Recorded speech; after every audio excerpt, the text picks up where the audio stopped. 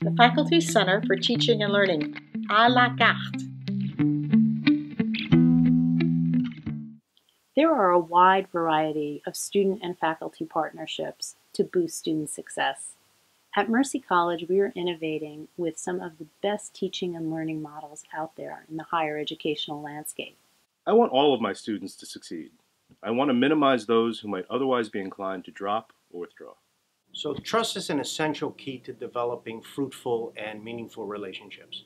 Through trust, a spouse, an employee, or a friend will be more likely to share freely their thoughts, ideas, and emotions, knowing that their messages will be received and interpreted in a caring and supportive manner.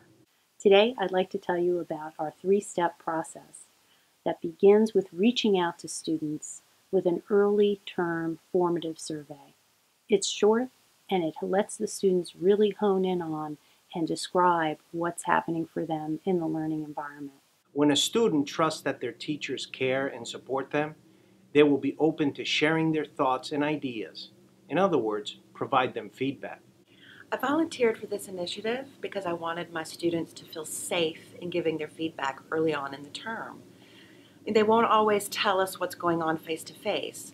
So this simple student survey gives them the comfort of anonymity, and it takes the guesswork out for me so that I know I'm on track with my teaching. Next, faculty, together with the teaching and learning professional staff, can reflect on that student feedback to figure out, finally, if they will refine, revise, or redesign their course.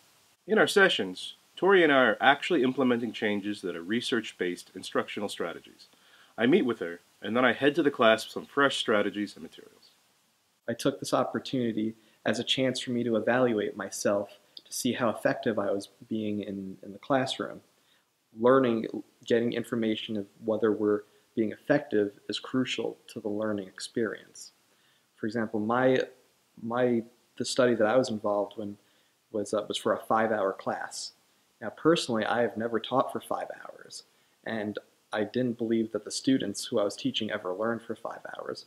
So this was crucial in my development as a teacher into maybe learning how to be more effective through a whole 5 hours worth of teaching. What's also nice about this survey is that it asks students what is going well in the class.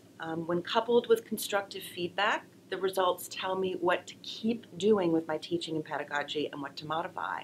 Rather than waiting until the very end of the semester when it's too late to improve my class, this process gives me useful information early on in the semester.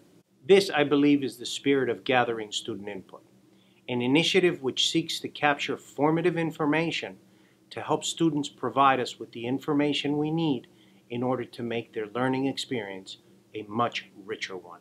At Mercy College, both students and faculty aspire to teaching and learning excellence. I'm confident that this process will help them get there. For more information, send us an email.